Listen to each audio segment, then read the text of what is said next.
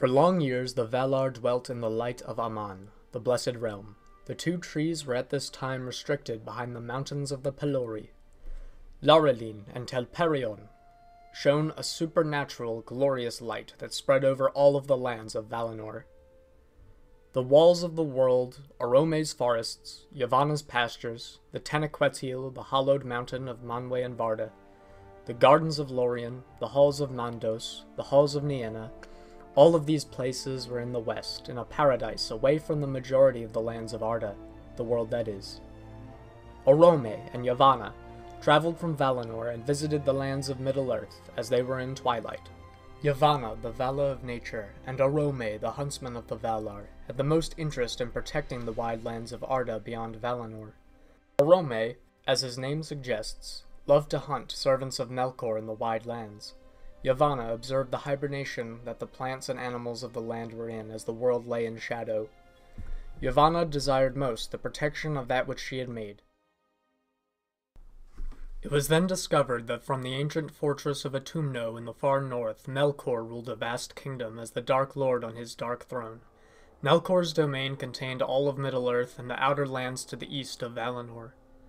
The woods were haunted with shapes of dread and spirits of terror. The mightiest of these great demons were the Balrogs, or the Valaraukar, whose leader was Gothmog, the Lord of Balrogs, who would ever after be one of the greatest foes of the Elves in the First Age. It is also likely that Tolkien's version of vampires stalked the wilds at this time. Vampires were mysterious bat-like creatures in the service of Morgoth and Sauron. The only vampire named in the Legendarium is Thuringwithil, the Lady of Dark Shadows, and Sauron's servant in the First Age. Sauron himself took on the form of a vampire on one occasion to escape the Hound of the Valar, Huan, and the elven princess Luthien of Doriath in the First Age. Melkor's realm spread ever eastward and southward and covered the entire world, beyond Valinor. Melkor made the foundations of a new fortress that would be his chief stronghold in the wars of the First Age. This fortress was among what would become the Thangorodrim, the Iron Mountains, in the far north of Beleriand, the lands west of the Ered Luin, or the Blue Mountains.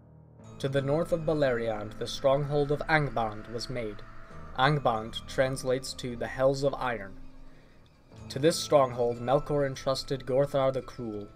Gorthar was also known as Sauron, the lieutenant of Melkor, who was corrupted into his service and became the mightiest of the spirits that followed the first Dark Lord on his ruinous path down into the void. Sauron, however, would later come to despise Melkor in secret, for Sauron was once Myron, the Maya of order and perfection. Sauron saw Melkor as too chaotic of a Dark Lord for his own personal taste, and Sauron wanted to be worshipped and revered as a great god of the earth, to put things as he willed them. Sauron, for this time, remained faithful to Melkor out of fear of his master. It is also likely that at this time, Sauron saw much to gain from his service to Melkor, that he later would lose faith in. Yavanna and Orome returned to Valinor, and Yavanna went before the Valar and said, "Be sure of this, the hour approaches, and within this age our hope shall be revealed, and the children shall awake. Shall we then leave the lands of their dwelling desolate and full of evil? Shall they walk in darkness while we have light? Shall they call Melkor Lord while Manwë sits upon Tanaquetil?" Tolgas, the champion of the Valar, was of course eager to destroy Melkor. Mandos is the doomsman of the Valar, and at the bidding of Manwë appointed Varda as the Vala tasked with service to the firstborn children of Ilúvatar. The stars Varda made would be the sign of their awakening.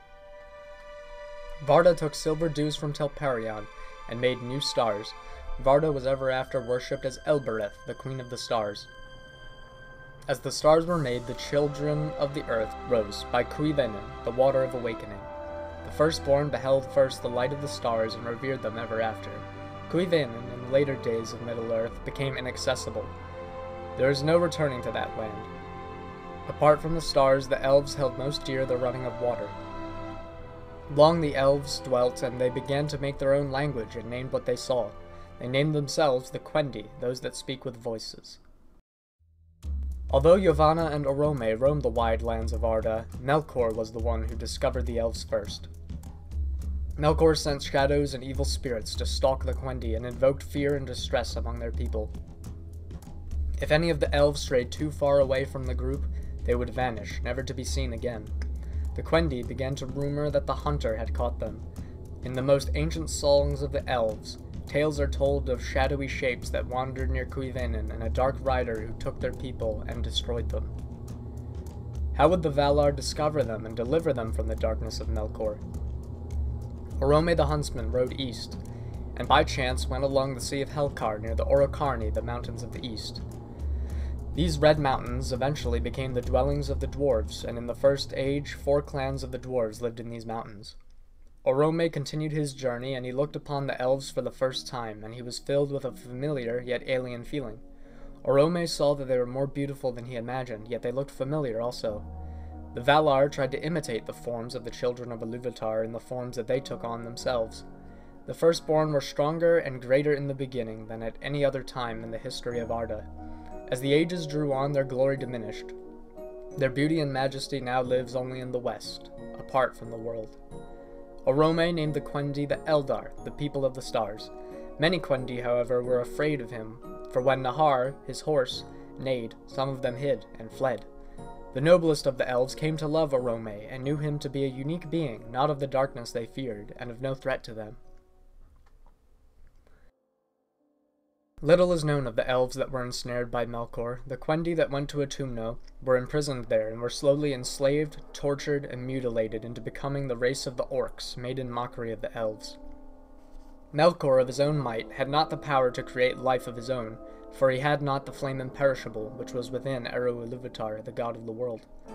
Melkor could, however, corrupt life and turn beings invoked with the flame imperishable into beings of terror and dread, mockeries of their former forms. The Orcs, deep in their minds and hearts, hated the master they served, but served him out of fear and not love. This is why when Sauron was thrown down at the destruction of the ring at the end of the Third Age, the Orcs went mad and fled instead of continuing to fight. These Orcs never knew what freedom truly felt like. Orcs bred from the Elves were likely immortal, while those bred from men in the future were likely not. Orcs are not very much described in the works of Tolkien, at least in regards to their creation. However, Melkor cannot take away the gift of the firstborn, which is immortality, neither can he take away the gift of men, which is death, to leave the world. The gifts of Ilúvatar would persist even among the corrupted forms of the Orcs. Orome brought news of the Eldar to Valinor. The Valar had immense and lengthy debates over what to do to guard the Quendi from Melkor. Manwë is the king of the Valar and the most akin to Ilúvatar and knows most his thoughts. Manwë sought the counsel of Ilúvatar. It was then decided by Manwë to deliver the Quendi from Melkor by making war upon Autumno and Angband. Tolkas was joyful. Aule, the maker and craftsman of the Valar, was distraught, as he knew the stone, the earth, and his domain and all of his labors would be immensely damaged from this war. Melkor's name means he who arises in might. The Valar were about to arise in might against him. The war for the sake of the Elves is only spoken of in legend, as no being bore witness to these apart from the Valar themselves. The Elves from Cuivennen felt the tumults of the earth and saw afar off great lights in the sky as if a great battle was taking place. The great sea grew wide and deep and separated Aman from Middle-earth. The Helcaraxe, the icy wastes in the north, that connected Aman to Middle-earth, were also formed in this time. Beleriand, as it was later known, was shaped from these battles in the northwest of the world. The gates of Autumno were broken, and Melkor hid in the deepest pit. Tolkas came forth and wrestled with him, and cast his face into the dust. Melkor was bound with the chain Ungainor that Aule had crafted, and the Dark Lord was led to Valinor in chains. The Valar, however, did not purify his deep underground fortresses, and much evil still lingered there.